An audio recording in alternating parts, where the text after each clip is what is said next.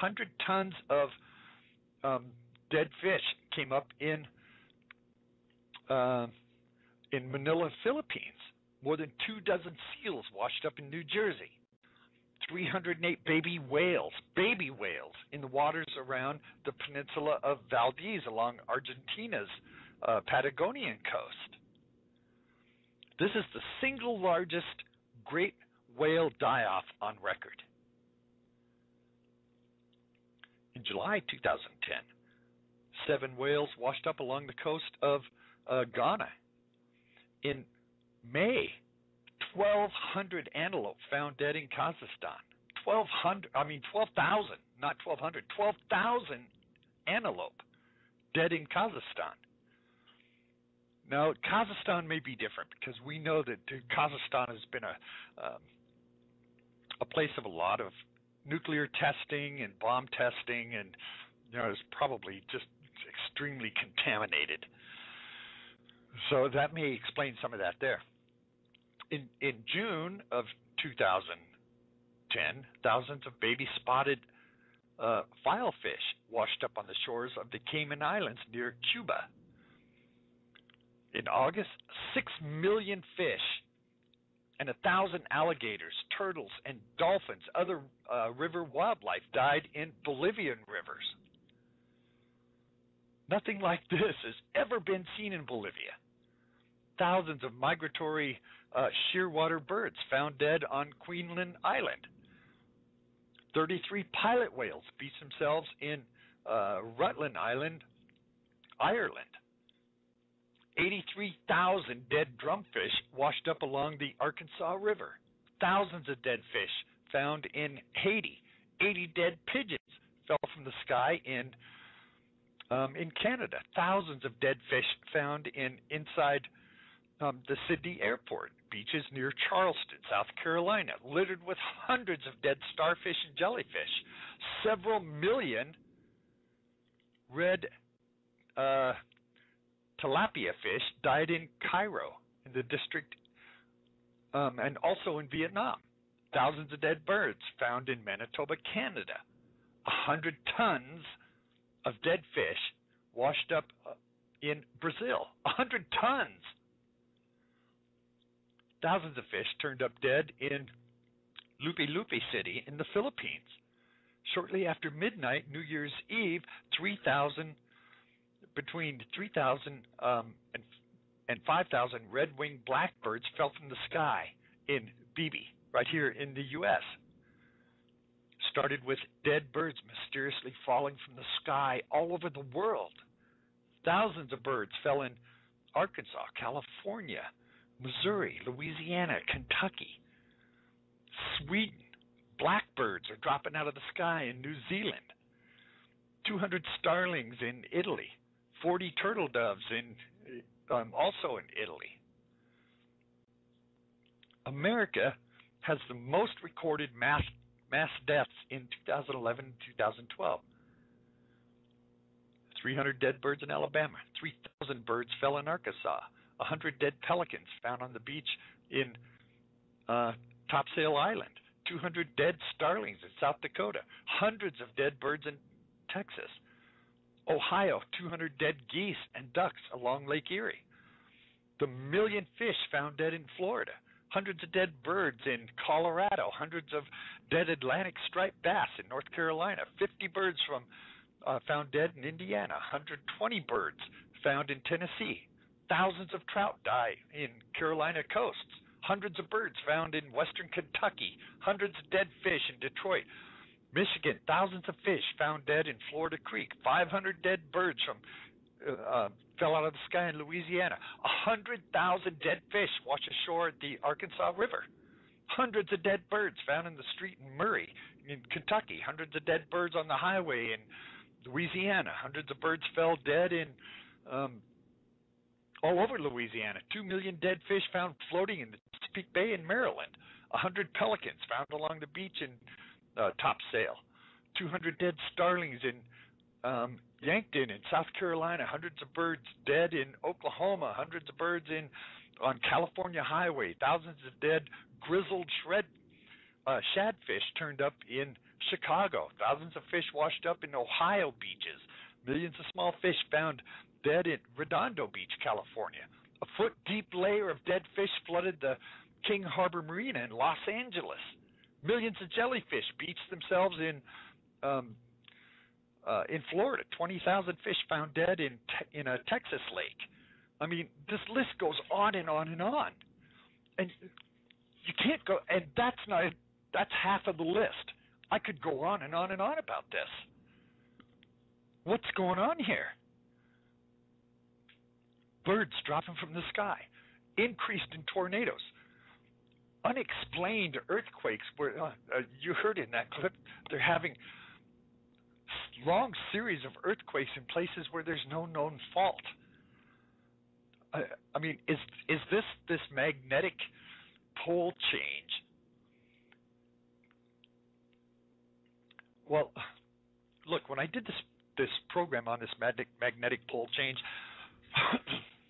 I'll say this: that what they say is happening is that as this pole starts to switch, the rotation of the Earth and the magma in the Earth's core start to rotate and circulate at different speeds, and the inertia causes the interior core of the Earth, according to them, I'm not saying this, according to them, causes the interior core of the Earth to heat up, hotter than what it usually is. So I'm thinking this is just like when you eat something spicy. Things start stirring up in there, they start heating up, and stuff starts moving around down there, and it gives you heartburn or it gives you gas. And if this is what it's doing to the Earth's core because of the inertia being different from the rotation of the Earth to the molten core, then maybe this is just the Earth expelling some energy. The same that somebody would burp or however they pass gas. It literally an Earth fart. It could very well be, because that makes sense. If you have extra energy in the core, it's got to come out somewhere. Well, back to this UFO thing, it kind of coincides with that too, because if the Earth is giving off this pressure of energy or extra heat, whatever it is, it would obviously follow the path of least resistance, which would be through openings in the Earth. That would be volcanoes or between the tectonic plates. This would explain, not that it does, but it would explain earthquakes in places where there's no real known fault, because things are rumbling around down there. They're getting mixed up a little bit, and it's got this extra energy it needs to release. So maybe it's searching for that path of least resistance, and as it does that, it shakes things up a little bit. Maybe it could be that this energy is drawing something from outer space, a UFO that's drawn to it. Maybe these asteroids, these meteors, are being drawn because of the magnetic pole shift. If the Earth magnetic pole increases or decreases in certain areas, which obviously it's going to do during this magnetic pole shift, if it increases someplace and lessens someplace else, we may have a magnetic pole that's stronger and one that's weaker, and it may be moving around a little bit. Maybe that's pulling them in closer than what it normally would. That would be an explanation. Not necessarily that happens. But if you're a thinker, if you're somebody that thinks these things through, and you have the ability of critical thought, then you can think of the consequences that might happen from this magnetic pole shift, all the way from the animals, the birds, the unexplained earthquakes in places where there's no faults, the UFOs, the increase in meteors. I heard a discussion recently that was really interesting about Planet X, because a couple of years ago, I did a little research into wormwood or Planet X, the different names that it has. There are researchers who claim that they have seen this thing but only the outline of it, that it's not visible to the naked eye, because they say this is a brown dwarf planet that's made of iron, and it's oxidized iron. Now, everybody knows when iron oxidizes, it's red. The oxidation on iron is red. And because it's iron, it has this terrific magnetic pull on it, so it draws in everything near it. Well, being oxidized, it doesn't reflect light, so you wouldn't be able to look out there and see it because it doesn't reflect light. But they say that during the winter and summer solstice that you can see it because you can see the outline of it because there's a light behind it. So you can see the outline of it. You see what I'm saying? You're not looking at it directly. You're seeing the outline of it because of some light that's behind it. Only visible during the winter and summer solstice. So if this thing is actually out there, and the Bible talks about wormwood, and it also, we just talked about it, turning the sun dark and the moon as blood. Well, if this thing came by us close enough and it had this huge magnetic tail of oxidation, and it's pulling all this debris with it, if it even came close to our atmosphere, it could turn the moon red because it's red oxidation. Just a possibility. I'm just throwing that out there, but it would kind of make sense. So now, as usual, we're going to have some listeners that are going to drop off here in a couple minutes, some live listeners. Everybody else, though, stay right where you are. Everybody that's on the switchboard, stay there. Everybody's listening through any of the other networks or iTunes or the social networks, or you folks overseas, you'll still be able to hear me. There's just a small number of people that are about to drop off in a couple minutes. Everyone else, though, you stay tuned here because we're still going to talk about these superbugs. Before I got off on this little rant, we're going to talk about these superbugs. I got to cover this because these are drug-resistant superbugs. These are bugs that they're unable to treat, and it's also it's not just out there. You're also finding it in hospitals and in our food because there's a certain amount of E. coli that's in all, like, meats. But it's killed if you cook it properly. These staph infections, if cooked properly, you can kill these things. If not cooked properly, you may get one of these superbugs that's not treatable. So when it comes to washing your hands or washing the surface that you deal with meats, it's more important than ever to make sure it's sterile. Now, I have a clip I'm going to play here in a few minutes that's going to illustrate that.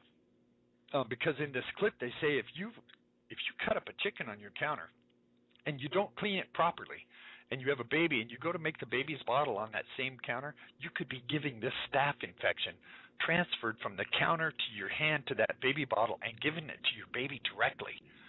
So it's more important now because these are superbugs for cleanliness and cleaning up after yourself properly. So we're going to discuss those superbugs here. In just a minute, I'm going to take a short break to allow some of our listeners who are about to drop off to either call in at 760-283-4605, and you can listen to the rest of the program live. That's 760-283-4605. And for everyone else, we're just going to take a short break here, but we will be right back. Whatever you do, don't go away. You're listening to W. Dean Shook, In Time, Prophecy News, and Current Events. Stay tuned.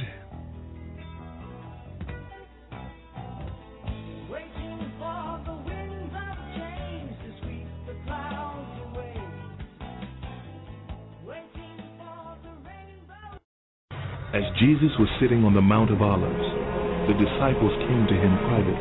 Tell us, they said, when will this happen and what will be the sign of your coming and the end of the age? You will hear of wars and rumors of wars, but see to it that you are not alarmed. Such things must happen, but the end is still to come. Nation will rise against nation, and kingdom against kingdom. There will be famines and earthquakes in various places. All these are the beginning of birth pains. For then there will be great distress, unequaled from the beginning of the world until now, and never to be equaled again. those days had not been cut short, no one would survive. Immediately after the distress of those days, the sun